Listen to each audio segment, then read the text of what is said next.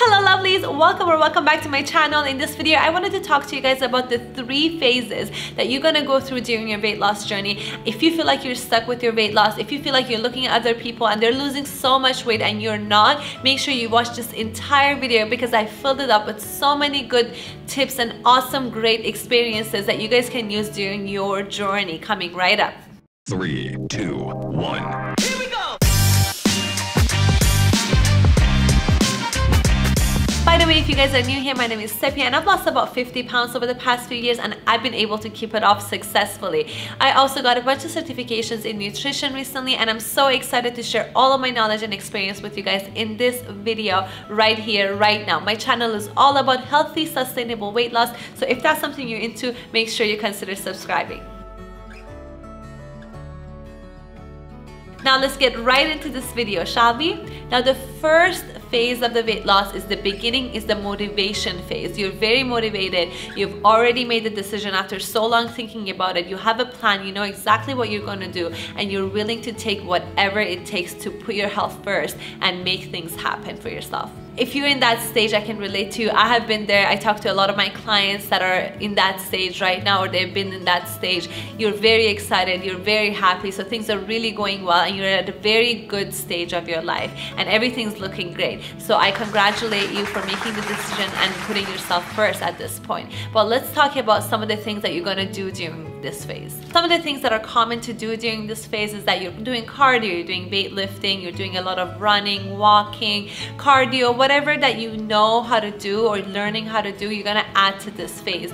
You're doing a lot of things at once because you're very excited and you're really determined to make things happen. This phase usually takes about 5 to 8 weeks depending on how motivated you are about your whole decision. Towards the end of this phase, you're gonna see a lot of changes in your skin, your energy, your mood. Some of the people that are close to you might actually notice some changes in your body as well. And if you have before and after pictures, you will see slight changes happening. So you're very, very excited. Now this is when we move to phase 2.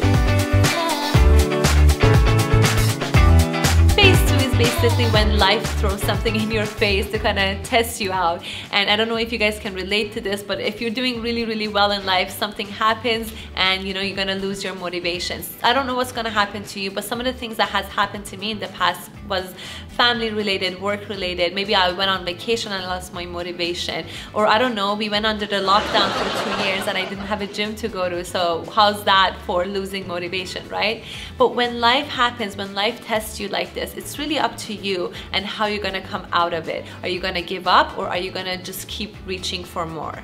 So when life tests you, you gotta really show life how bad do you really want this? How bad do you wanna lose weight? You gotta really show it by not giving up and really trying to figure out, try to motivate yourself in a way to maybe pick things back up and try to get back on track. Now it's up to you to make it happen. No one's gonna do it for you. No one will be able to ever make that decision for you. It's up to you and how you deal with these situations. And I'm not gonna lie to you and you're not gonna like hearing this, but this is gonna keep happening to you.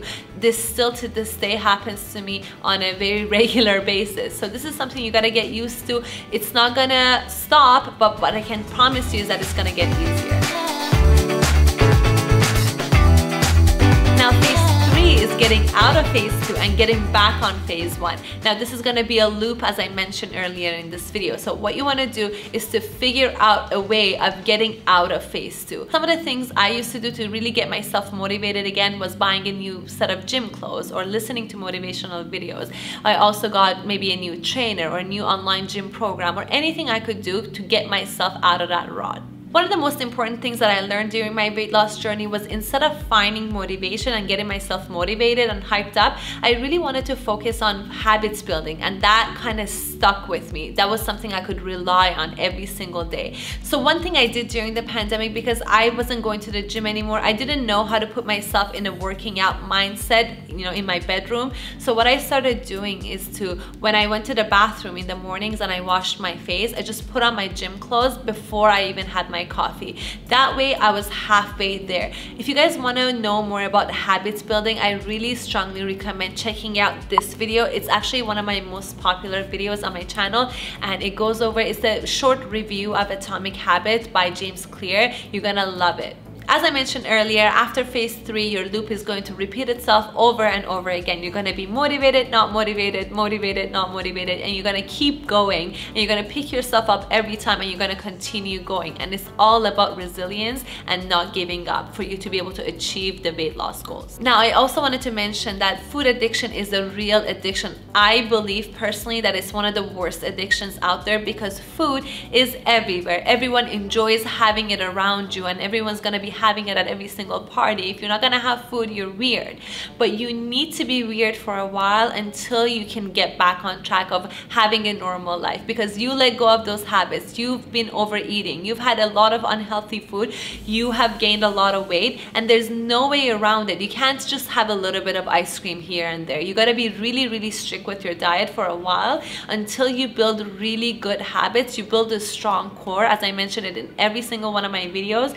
Make and build a strong core, and then you could fall back into your core later. But before you do that, you have no business of having cheat meals here and there and going crazy with your cheat meals. So make sure you stick to a plan, have a strict plan, strict diet plan that you can follow. If you want to get started and kind of start cleaning out your diet, you can always download my programs linked in the description below. I'm sure it's helped so many of you guys. I've had so many good feedback, so let me know how you guys like it. Make sure you download it. It's absolutely no cost. I hope you guys enjoy it. Other than that, if you guys like this video, make sure you give it a thumbs up. Follow me on social media, on Instagram and on TikTok.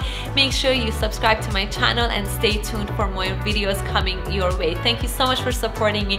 Thank you for being a part of my YouTube journey and subscribing every single day. I love seeing that. See you guys in the next video. Bye bye.